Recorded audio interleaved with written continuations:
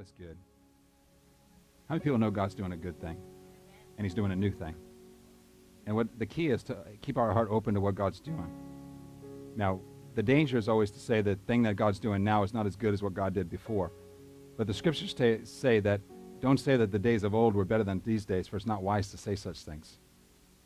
We talked about this, I don't know if it was Wednesday night, but when Haggai had instructed Zerubbabel and Yeshua to rebuild the temple, and they finally finished the product, it says at the celebration event, there was the voice of weeping and the voice of shouting at the same time.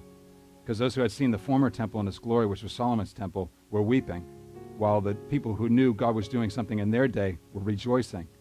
And so you got to be careful.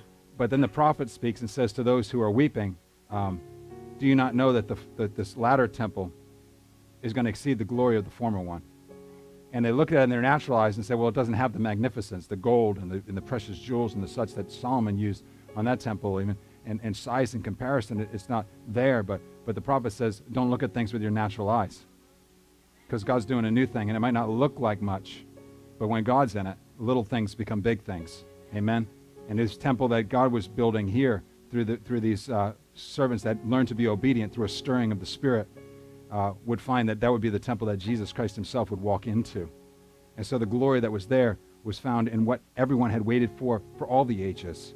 It tells us that Noah and Abraham and Moses and David and all Elijah and all the prophets, they looked ahead to that which was not in their generation, but they walked in faith, believing and waiting for that which was before them. Think about this, because the scriptures were fulfilled when Jesus hung on the cross. You remember, it said the graves were open in the city of Jerusalem, and the saints were around walking in the city of Jerusalem. What were they looking at? They were looking at the reality of what they had longed for, which was the person of Jesus Christ. What they had looked forward to in faith, they were now experiencing the reality of that. And they get to enjoy the pleasures of it. Some were sorrowful over what was happening, but others were rejoicing over the fact that that which God had promised was coming into being. Don't ever be mistaken that sometimes the things that look like the worst defeat end up being the greatest victories. I believe that God wants to do a new thing. We were praying last night and it came up, a new beginning, a new beginning. If you can be honest with me this morning, how many people could say, I could use a new beginning? I could use a fresh start. You know, what I wanted to do is I wanted to just put a whole whiteboard up back here and just begin to write all the things that have become attached to our life. And I want to just get a big eraser. I just want to picture it in your mind and just wipe that thing clear. And we're starting fresh. Amen, with God. Everything that the mistakes I've made, the positive advancements I made, everything. I just want to say, Lord, I'm willing to lay it all down and say, let's just start fresh right now. And anybody want a fresh start? Would anybody like a fresh start? We don't have to go to January 1st to say, let's start a New Year's resolution. We don't need to go to the beginning of a new year to say it's time to have a new beginning. We could say, Lord, right now, I'm ready, Lord, for what you have. I want to go where you're leading me, God. I want to start over as such. Right? God offers that to us. He gives that opportunity. I might not be where I want to be, but God, I'm willing to go where you're leading me from where I am right now. Because I can make that decision. Might not be able to change where I am right now, but I can change where I'm going from here. You understand what I'm saying? And so how many people are willing to put one foot in front of the other and say, God, I will go where you lead me? Because when Jesus came to his disciples, he says, drop everything, follow me. Where are we going? You'll find out along the way, but I can guarantee you it's going to be a good new beginning for you. It might lead to some places where you'll question at times, but I can assure you if you keep on walking, you will be blessed because God will always bless obedience and faithfulness. Amen? If you'd turn in your Bibles with me this morning to Matthew in chapter 16.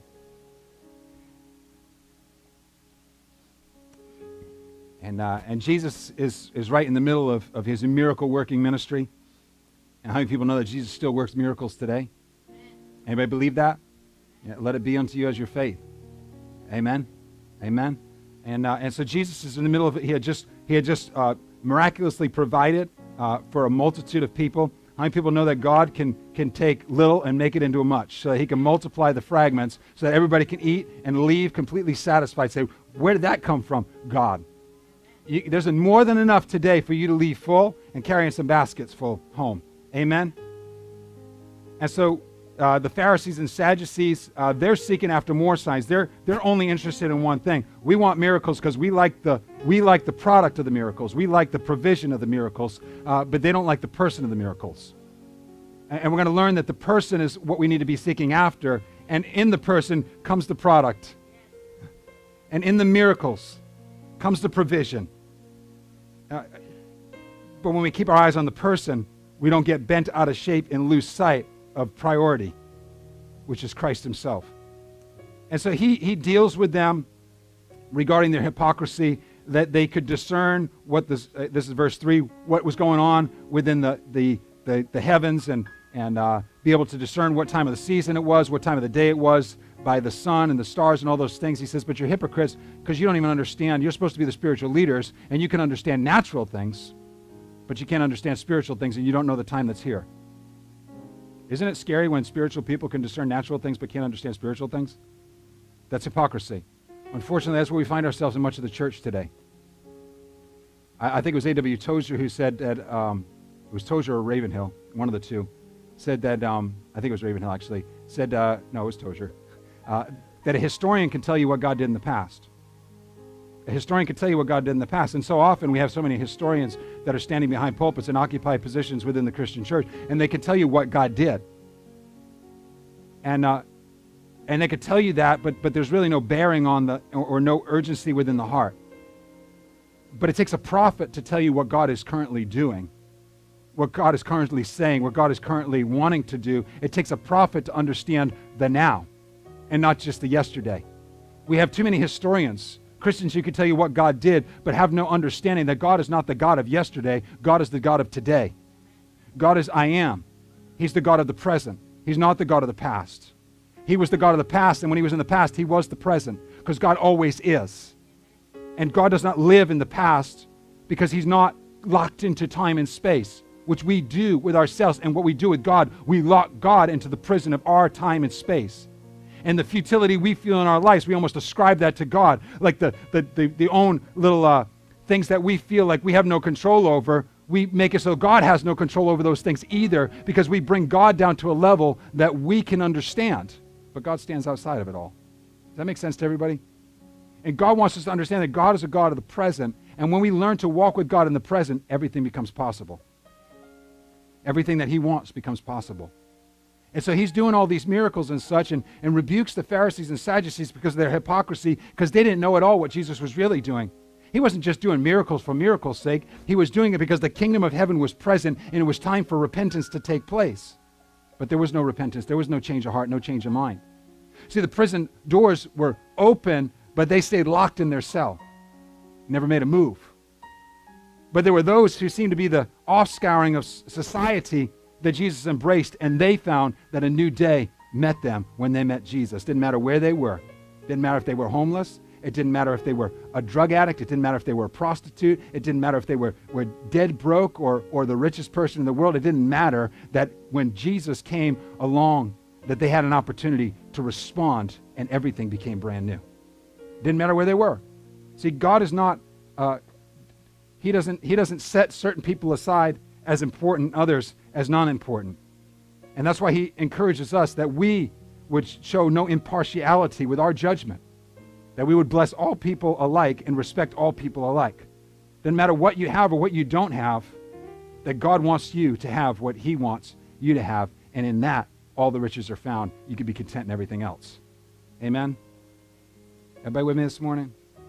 And then he goes on to instruct his disciples in all the talk of bread that they need to beware of the leaven of the Pharisees and Sadducees. And they confused even that because they're still thinking about their natural desires. What I wanted to talk about today is this, as we get into the scriptures here in a moment, that we all have our personal preferences. We all have our own desires. We have our tastes, our likes and our dislikes. We have our affinities. We're predisposed to certain things. We like it this way, and therefore it's right. This is the way it needs to be done. And that's why many people have marital conflict, because they have not learned the secret of surrender of personal affinity. We see so much tension in interpersonal relationships because we haven't learned the secret that my way is not the only way, as much as I believe that it is. And so we think, well, I like this, therefore it's good. Come on.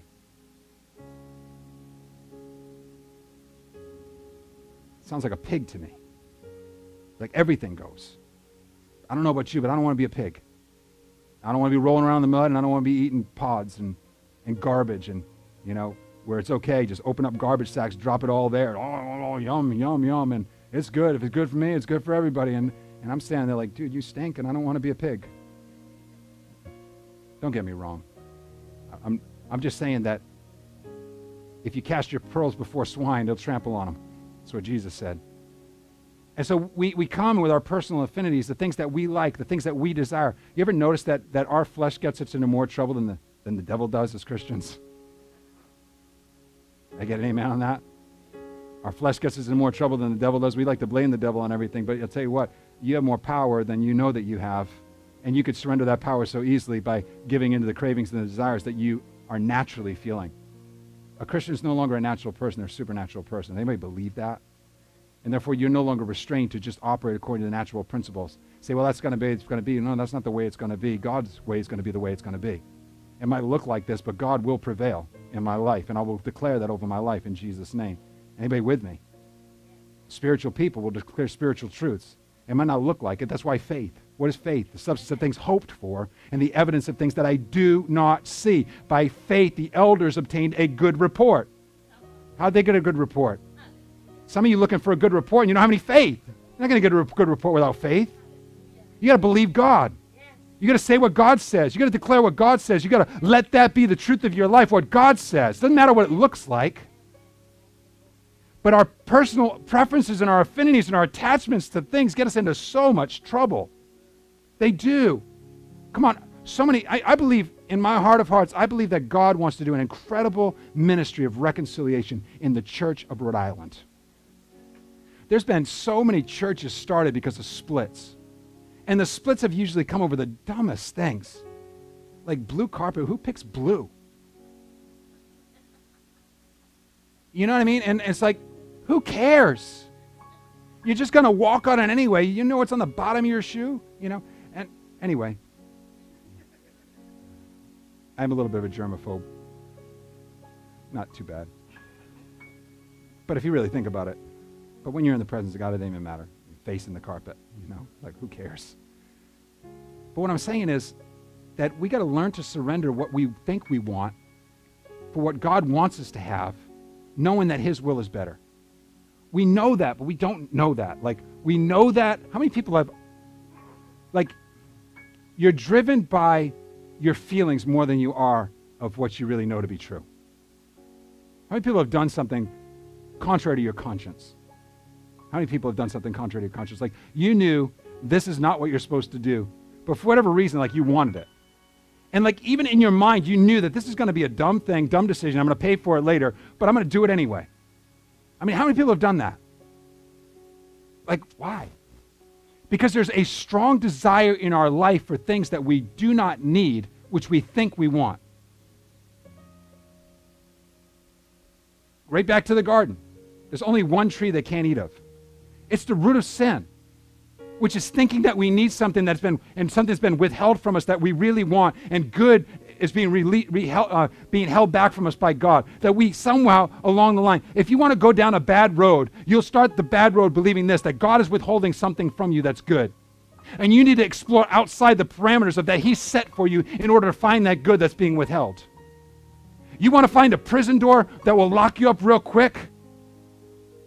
Adam and Eve forfeited the garden because they somehow were convinced that God was withholding something from them outside of the parameters that He set for them. You can have anything you want, just don't touch this. And people say, well, why would God do that? Because if He didn't do that, then we would be a bunch of robots. We would. We would not know what it is to walk in obedience to His will. Would we? Think about it this way. The Apostle Paul writes that I didn't even know what lust was until I was given the commandment, thou shalt not covet.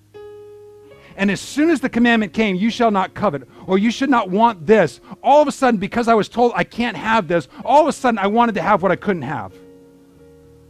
And the law began to produce in me all means of unrighteousness, that the law did that. See, that's the boundaries. God has set boundaries in our lives. What are boundaries for? Because God is mean? No, because He wants to reveal what is inside the human heart. That the human heart always gravitates towards what they think is best. And what they think is best, doesn't matter what anybody else says. You know it, everybody in here is a bunch of stiff-necked people. Hard-headed. hard-headed. Think about all the conflicts you've had at different times. Come on, just go back in your mind. Think of the arguments you had with your mom, your dad, your wife, your husband, your kids. Think about some of them, and you say, I'm an idiot. Like, why would I argue about that? Why did I take such a strong stand on something that didn't even matter? And I was wrong. But aren't we driven to that point of always wanting what we want? Don't we always want what we want? We do. And what happened here is the people thinking that this is what we want more bread because we want to be full in our belly. We like to be satisfied. We like good things. We like nice things. And Jesus is like, can I show you what's really important? Beware of the doctrine of the Pharisees and Sadducees. Because their teaching will infiltrate every aspect of your life. It's like leaven.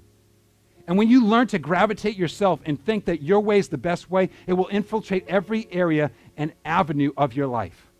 You will constantly be fighting everyone on personal preference. Always. Catch me on this. It's the truth. You will always have to be right. Even when you're wrong, you'll press the point to be right because you have to prove that you were right, and every other time you were right. And so now another conflict arises. You have to be right again because you have to prove that I'm always right. I'm always right. And that's the human condition. And I want what I want. Doesn't matter what anybody says to it. And if you say something contrary, shut off. I can't hear you. I see your mouth talking, but no words are coming out.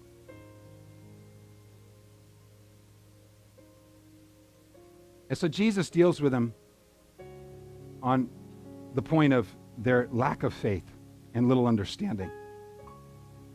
And he begins to teach them that he's got a better way. And we get to verse 13. This is what's going on in the beginning of chapter 16. We get to verse 13. And when Jesus came into the region of Caesarea Philippi, he asked his disciples, saying, who do men say that I, the Son of Man, am? Why would Jesus ask this question at this time?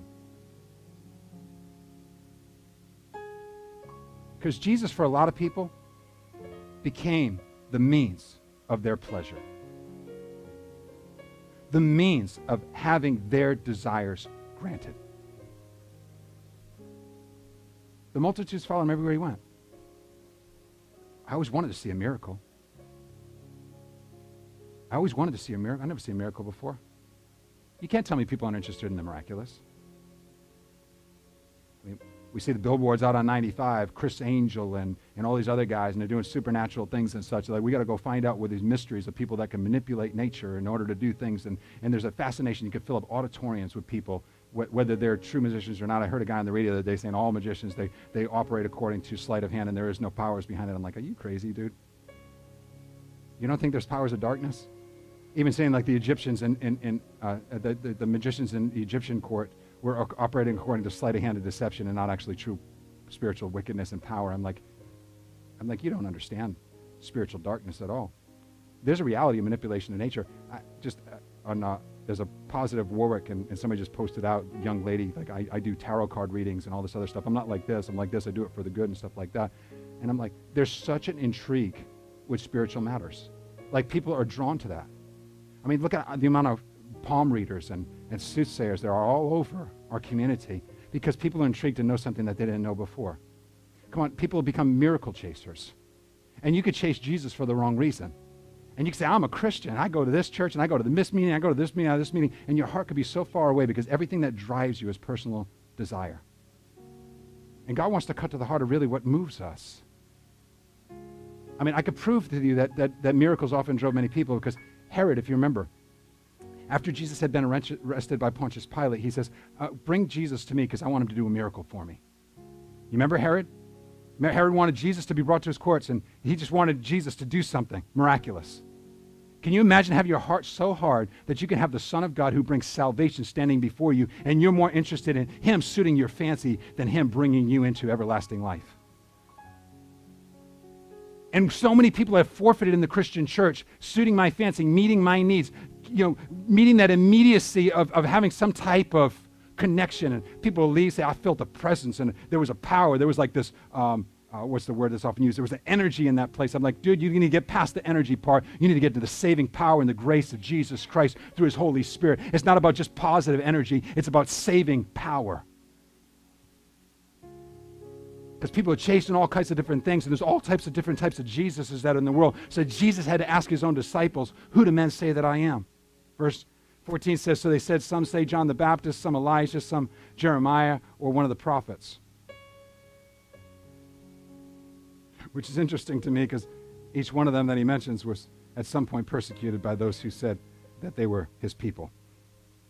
Isn't that interesting? John the Baptist lost his head. Elijah almost did. Right? Jeremiah was thrown into a pit to starve to death. Can't really think of a worse way of dying than that. Let's stand in a muddy, nasty pit with rats and stuff and just stand there until I die because I starved to death and die of thirst. That sounds like a really great way to die. And so they say all these people, and they forget that there was a dichotomy going on between the reality of what was spoken about them and how they were actually treated. But anyway, he said to them, but who do you say that I am? And that's the question that always hits us at the heart of who we are. Amen? Who do you say that I am? A.W. Tozer, in the beginning of his book, Knowledge of the Holy, said this, the most important thing about any individual is what that person thinks when they think God. Like when I say God, what immediately comes into your mind? When I say God, what comes into your mind? Something came into your mind, right? If I say bike, you're going to picture something. When I say God, what comes into your mind? He says, what comes into your mind when you think God is the most important thing about any person. For a person's religion will rise or fall based upon their perception of what God is like. He said, no person or group of people can ever rise above their perception of what God is like. That we will, by a secret nature of the soul, move towards our mental image of what God is like. The mental image that we've created. How many people know the mental images that we create are based upon our own personal preferences? How many people know that? And that's why the Greek gods looked like the Greek gods looked, and why the Roman gods look like the Roman gods look, why Buddha looks like Buddha looks, and why the Hindu gods look like they look, because it's all based upon personal preference of the people groups. Think about this, and I want to just press this point. Religion is bondage. And religion always seeks to appease the people's opinion of what they think God should be like. So let's have a conversation. Let's call a convention and let's have a discussion. Well, God, you know, he should be pretty. So let's give him blue eyes and blonde hair. He should have at least some realm of power. So let's give him authority over the clouds and the weather patterns. He should want to do what we want. I mean, he should hate his enemies because we hate our enemies. He should be a little bit adverse to conflict, and so therefore make him a little bit moody. And we shape and mold God into an image that we're comfortable with. Think about it. We do it as Christians, and we got to come to a place of, God, I need absolute repentance for the form and image I made you into. We try to blame the Catholics for all the statues that they have up, but Christians have carved their own in their hearts.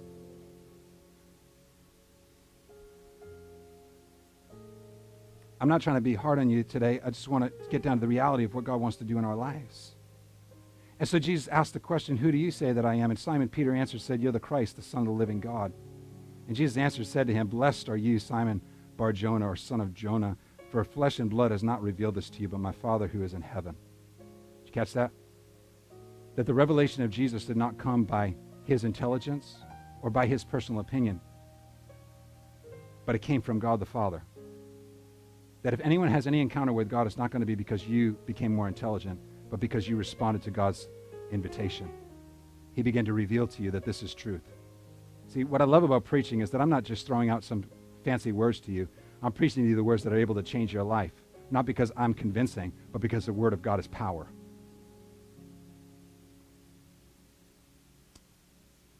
And Jesus' answer said to him, blessed, blessed. For it's not been revealed by flesh and blood, but my Father in heaven. Verse 18, and I say to you that you're Peter, and on this rock I'll build my church. The gates of hell or the gates of Hades shall not prevail against it. And I'll give you the keys of the kingdom of heaven, and whatever you bind on earth will be bound in heaven, whatever you loose on earth will be loosed in heaven. And he commanded his disciples that they should tell no one that he was Jesus the Christ. I find that really interesting. That's the next statement. So, in other words, can you imagine that promise? So Jesus has the right response because God quickened his spirit to be able to respond correctly to who Jesus was. And what does Jesus say to Peter?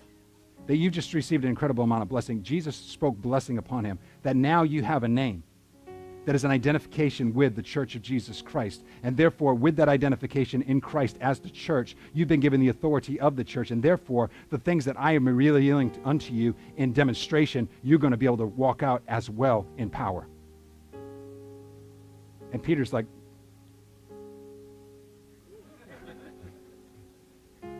and I'm sure Peter, knowing Peter, would walk about, hey, John, you hear him? Hey, Thomas, how you like me now? And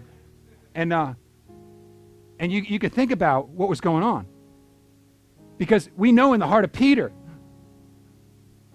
he was driven by preference, wasn't he? Jesus takes him to the Mount of Transfiguration. And he didn't know what to say, but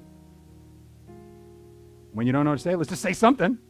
Let's build 3 tabernacles for ourselves here. And what does he do? He's moving according to what he knows. And we base what we do upon what we know, and we think what we know and what we do is right. And we get ourselves into a whole lot of trouble. Don't we? I want to just read a little bit more here. I told you I wasn't going to take you too long, but we keep reading, and but Jesus had to let them know that greater revelation is going to come, so don't be stupid with the knowledge you just got. So don't say anything, right? You ever feel that way? Like, God's still working things out in my life. I'm better off not saying anything quite at this point about what is that I'm kind of working through. Work through before you talk through. Amen. Amen.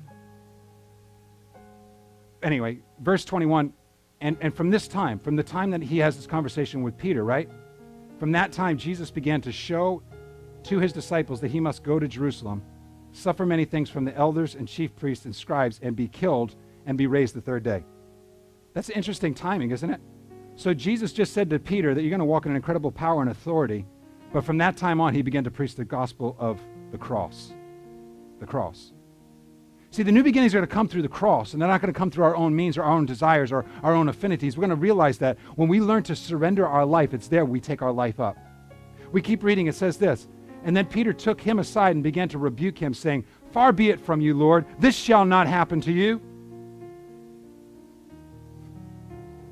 What just happened a few minutes ago? Who am I? You're the Christ. You're the Son of God. I mean, he's basically saying you are divine. You created everything. And now he's like, hey, Jesus, come here 1 second. Can you stop talking about this stuff? Because it's really kind of cramping my style. I like the keys to the kingdom of heaven, but crosses, come on, get rid of the crosses.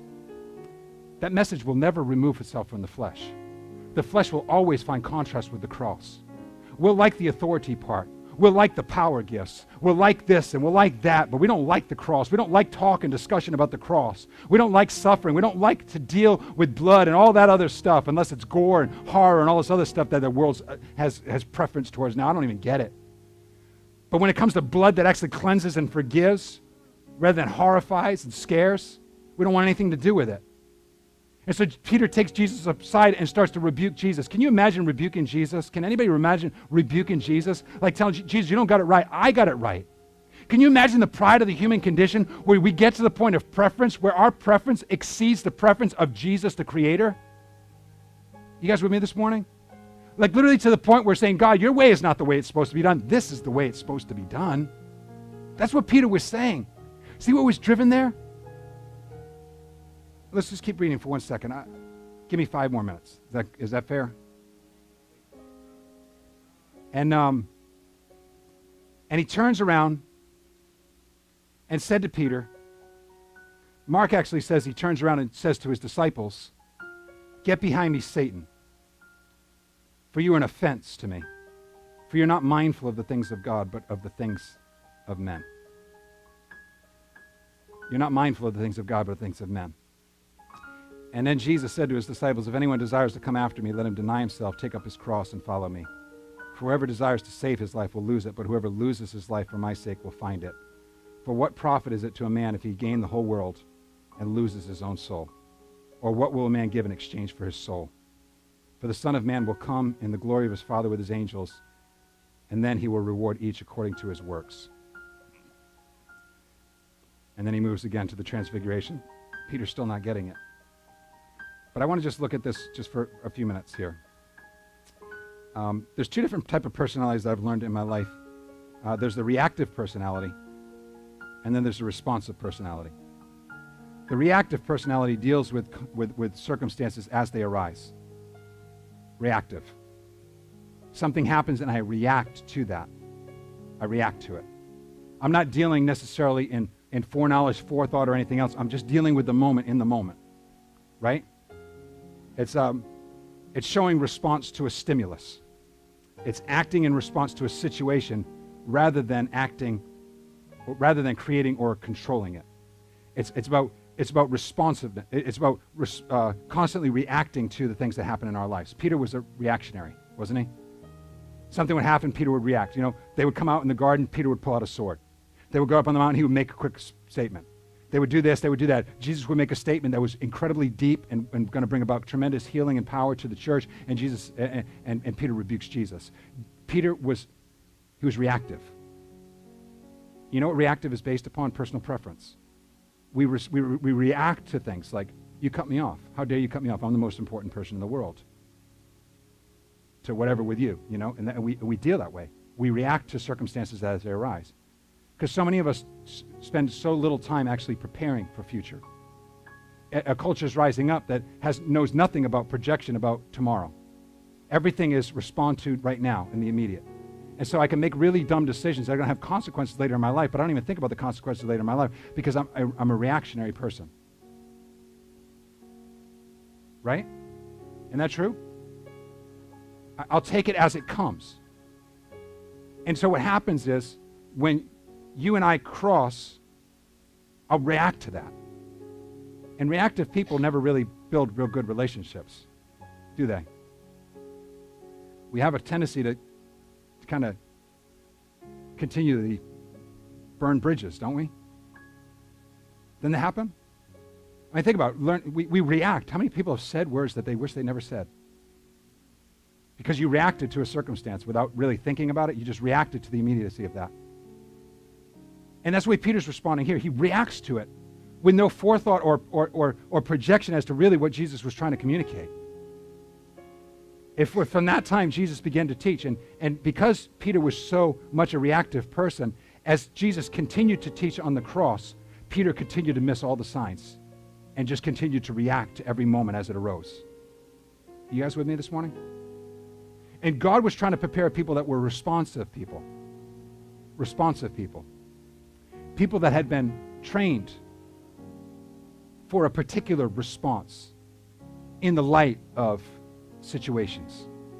How many of you, if you'd be honest, spend time actually preparing for things that lie before you? My wife was in emergency preparedness, her job before the one she's in now. And they did emergency preparedness for 4 hospital systems in the state of Rhode Island. And what they would do, her whole job was based on the premise that something may happen, and therefore we need to know how to respond to it when it does happen. It may never happen. And if it never happens, it doesn't mean your job was worthless. It means that you were prepared for what would lie ahead. We say, well, that's a waste of money. That's a waste of time. That's a waste of energy. Think about it. How many people buy snow blowers in the summer? No, when do you buy a snow blower? When the blizzard hits. And everybody else needs a snow blower. Because I didn't prepare, and I wasted all my money on Dunkin' Donuts and going out to eat, so I don't have enough money to buy a snowblower when I could really use it and get a better deal on it. I'll wait for the time where the blizzard hits, and I'll pay $600 when I could have got it for $300 if I had prepared in advance. It wasn't a reactive person, was a responsive person. Anybody with me this morning?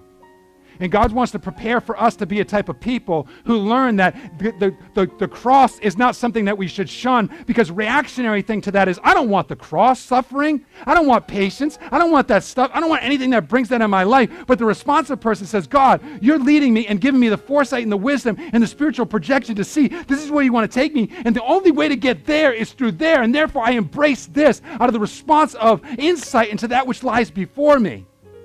Anybody with me this morning? And God wants to teach us to be a type of people who don't come in to say, well, Jesus didn't work for me. It didn't go the way that I had expected. It's time to let your preference die and start to embrace the reality that Christianity's emblem is not your personal opinion. It's a cross. It's a cross. It's a cross. If anyone's unwilling to take up the cross and follow me, he's not worthy to be a disciple. I have more I could say, and I wanted to even talk about the whole idea of the way we think. But in Philippians chapter 3, the Apostle Paul said that there's a way of thinking. It's the Greek word's phroneo, and it's about our projection or the process of which we think. And there's those who are the enemies of the cross. This is found in chapter 3 of Philippians, verses 18 and 19. There's those who are the enemies of the cross, and they live as enemies of the cross because their God is their belly or their appetite. They glory in their shame, or their trophy is their sin. And they set their mind on earthly things, natural things. They want what they want. And they don't realize what's good for them and what's not good for them. And so we continue to chase after the things that are temporary and have no lasting value to them. We run after those things that are ultimately destroying us. But because we've been so programmed just to respond to events as they come, we've never learned the secret of taking a step back and begin to evaluate that maybe God wants me to live in the future and not die in my stupidity. Maybe God has blessing prepared for me as I walk through this valley. And therefore, I will respond correctly in the midst of trial and what seems like torment and cross-carrying, because I know that it doesn't end here. The blessing lies before me, and I've learned to respond because the Spirit is quickening within me and showing me that this is not it. There's more to come. Does anybody in here have the Spirit of God in them and revealing to them that there's more than you're currently walking in? And from this point on, you can say, God, I'm ready for a brand new beginning. I'm ready to move into the things that you have, and I will not be afraid of the process. Okay, and 4 points I just want to give you as I close, okay? There are 4 P's, and you can write these down if you want. Because as we're dealing with the conversation with Jesus and Peter, we can see that Peter's all full of his own desires, right? He wants what he wants, and he wants it by the means of which he wants it. He wants it to come, he wants power, but he wants that power without cost. He wants authority, and he wants the privilege of being somebody. He wants a crown, but he doesn't want a cross. He wants a throne, but he doesn't want a thorn. Amen? And so Jesus deals with us on 4 issues. First, he deals with us with the person, which is Jesus. Or we could make it C, we call him the Christ. Okay? The person. Second, we see before he has this whole conversation and leads into the point, Jesus knew where he was leading Peter. See, Jesus was not a reactive person. Jesus was always responsive. He responded to every circumstances correctly. Why? Because Jesus was not reactive. If Jesus was a reactive person, think about this. Jesus had foresight, didn't he? Jesus could see things that no one else saw. Amen? When they put a bag on his head and began to punch his face and say, prophesy to us, who's punching you? A reactionary person would be like, boom, and knocked them all out. Say, yeah, it's me. Who's your daddy now? And that would have been a reactive person. But a responsive person could see you and me sitting here today and say, if I do what God asked me to do, I can project and see the joy that lies before me, and therefore endure the cross, despise its shame, because you've prepared for me to sit down on a throne. Anybody with me today? When you embrace the cross, you realize that you're embracing the throne. The cross is the only means of the Christian faith. Every other religion has personal preference written all over it. Jesus says personal preference got to go to a cross. And that's the emblem of the Christian faith. You with me? Christianity is distinct from any other religion. Religion always has preference in mind. But when we're dealing with true, unadulterated faith in God, personal preference has to die.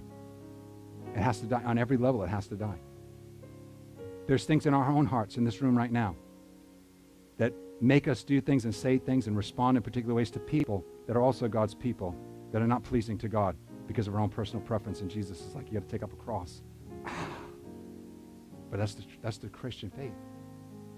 To die to self and to live unto God. If any man be in Christ, he's a new creation. Everything's gone. That's old. My way of thinking too, folks. My way of thinking too. In fact, when Jesus came, he said, repent, for the kingdom of heaven is at hand. You know what the word repentance means? It means change of thought. Change of thought. Repentance at its core is this. Change the way you think. Change the way you think. Because if you keep thinking the way you're thinking, you're going to keep going down the roads of Adam and Eve. And you're going to keep forsaking your own mercy for pleasure. And you're going to keep finding yourself kicked outside the garden that was yours to dwell in. Catch me on this. So first we have the person, Jesus the Christ. Second, we have the promise, which we see with Peter's authority. We'll call it with the C, the crown. Okay? So we have the person of Christ, and we have the promise of the crown, right? I'll give you keys. It was authority. It was a crown. How many people knew when they came into the faith, like, you came into the faith, and it's like the first thing was not, you know, a lot of times it's like, man, God's got good things for me, right? Anybody coming excited to the faith? Like, God's got good things for me. Like, this is exciting.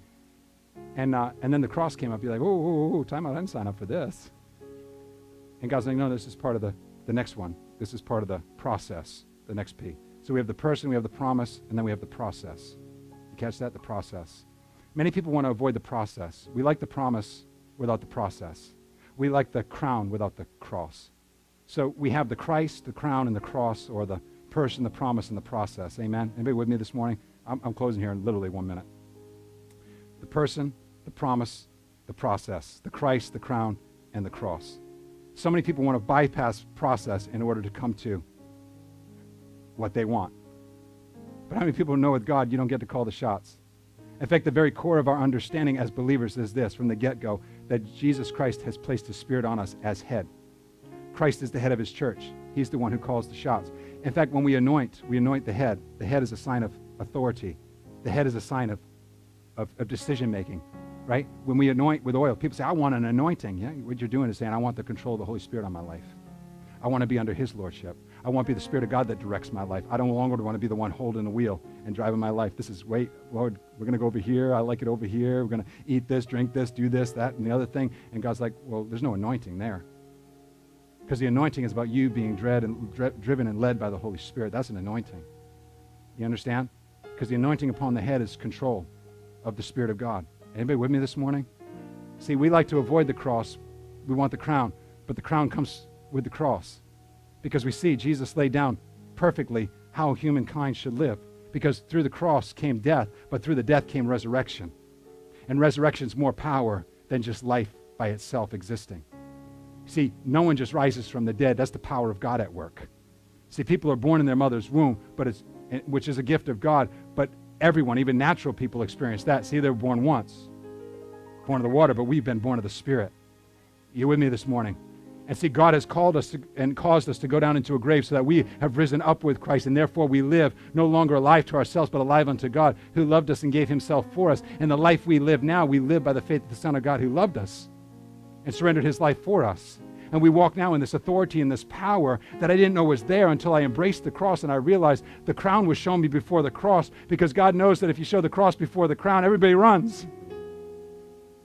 And the final thing we come to is the product. So we have the person, the promise, the process, and then the product. And this is the product. It's called the Spirit-filled believer, or the Spirit-filled life. Anybody with me this morning? There's authority in the Spirit-filled life. Not a lot of people walk in the Spirit-filled life. I'm finding that more and more the more I walk with Jesus. Not a lot of people walk in the Spirit-filled life. I'm not as Spirit-filled as I want to be. Amen? I want more. I want more. I want more of you, Jesus. So we have the Christ, the cross. We have the Christ, the crown, the cross, and finally, we'll call it the carrier. The carrier. How many people would like to be a carrier this morning? Can we stand to our feet? Let's stand to our feet. Jose, you can jump on the keyboard.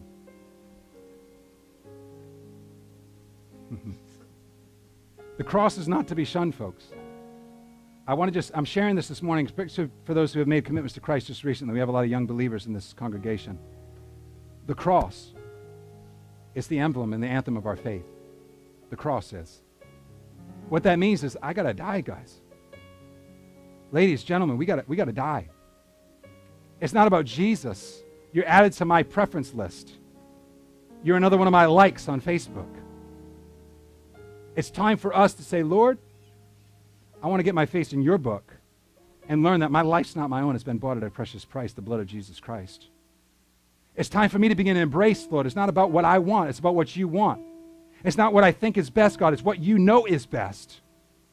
Because you've prepared me for good works before I was aware of what you were doing. When your grace was calling me while I was locked up in my sin, your plan was for me to bear fruit for you. You called me to be a carrier of the glory of God as a Spirit-filled believer in Jesus Christ. That's your plan, Lord. And so you reveal the person. Through the person, you give the promise of the crown. And then you show us that the only way to really walk that out is through the cross.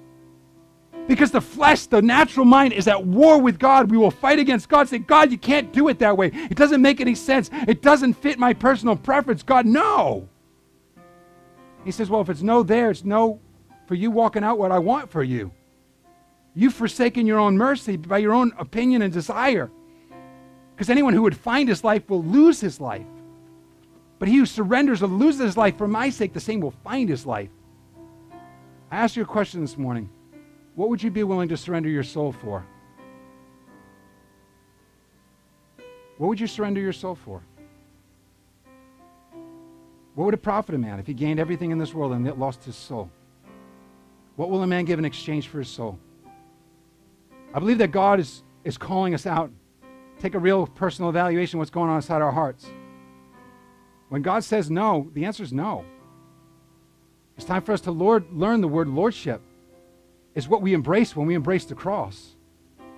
Lord, you call the shots. You call the means. You ordain the process. You make the product. I'm just along for the ride. And I get to embrace and experience the glory of God working through this frail human vessel. If you're willing to say yes, God meets you there. If you're willing to say yes to the cross, then you'll experience the power of the resurrected life. The power of God at work through you.